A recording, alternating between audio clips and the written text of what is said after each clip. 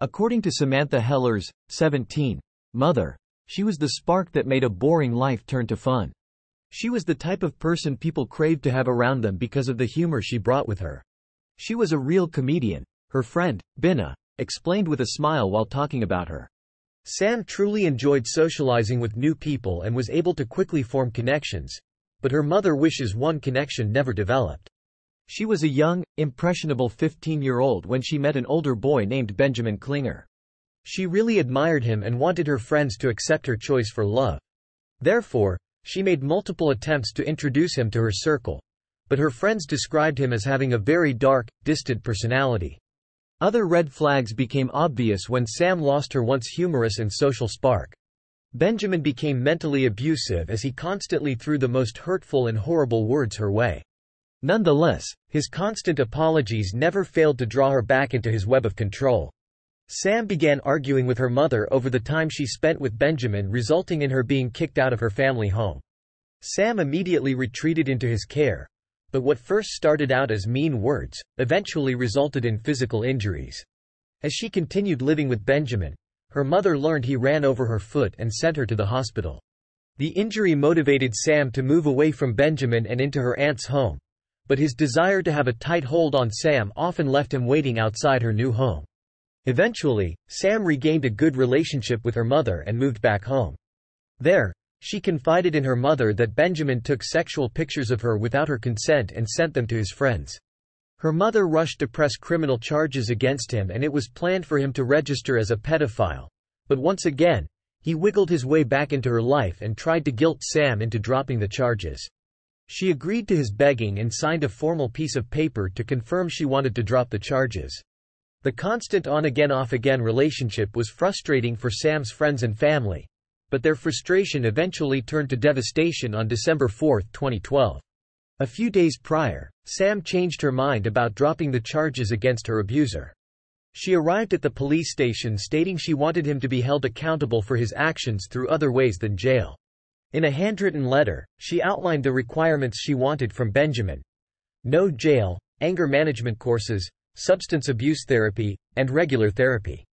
While at the station, she also presented questions about Planned Parenthood because she believed she was pregnant with his child. That day of the incident, December 4, 2012, she texted her mother that she was staying over at a friend's house. Instead, she was actually spending time with Benjamin to discuss her pregnancy, restitution for the criminal charges, and possibly a genuine apology. The two climbed into his vehicle and began cruising around town while talking. Instead of settling anything, a heated argument ensued, causing Benjamin to increase his speeds to over 120 miles per hour on the highway. Sam's last text message to her mother was, "I love you, Mama." Suddenly, Benjamin slammed into the guardrail and wrecked while other drivers witnessed the mangled vehicle crumble into a horrifying sight. A Good Samaritan called 911 to report the car accident was now forming into a fire. They explained the passenger in the crash experienced the most damage and force, all while Sam's screams were heard in the background. The 911 dispatcher directed the Good Samaritan to leave the car crash victims untouched until medical personnel arrived, so they avoided further injuries. However, Benjamin was busy causing his own harm to the situation. A few seconds later, the person on the phone said, "The girl screamed, but she stopped." Due to the absolute panic within the moment, the witness on the 911 call never explained the importance of Sam and Benjamin's body positions and, more importantly, never mentioned watching him position himself on the other side of the vehicle and sit on her head to smother her. Nevertheless, another person who pulled over to help heard Sam screaming for Benjamin to get off, while flailing her legs. When police spoke to a slightly injured Benjamin, he told them that he had no recollection of how the crash occurred, yet also insisted he was ejected through the passenger side of the vehicle and coincidentally landed on top of Sam's head. In his words, the car crash was a full accident that was never supposed to unfold. Benjamin told a nurse at the hospital, "I feel guilty. I told her she could lay down in the back seat without a seatbelt on, and she was pregnant with my child. And now she is dead." Investigators were suspicious about the intent behind the crash for a multitude of reasons. Witnesses reported not seeing any brake lights before the car slammed into the guardrail. The tracks in the grass also supported the assumption Benjamin drove his vehicle directly into the direction of the guardrail on purpose. Furthermore, he had visible seatbelt marks from being strapped in, but the actual belt itself wasn't ripped or damaged to align with his story about being ejected. In order to end up on Sam, detectives confirmed Benjamin had to unbuckle his seatbelt and walk around the vehicle. If investigators had any slight doubt about their evidence before, they were sure of a murder charge after her autopsy results.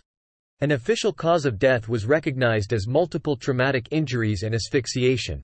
Her manner of death was ruled a homicide. The motive for the crime has been deemed a concoction of tumultuous issues.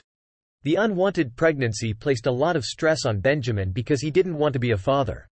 Court documents eventually determined that Sam was never pregnant with Benjamin's child, but he didn't know that. He also had pending criminal charges against him at the hands of Sam. In addition to these motives, detectives learned he had a new love interest and felt like Sam may get in the middle of his new relationship.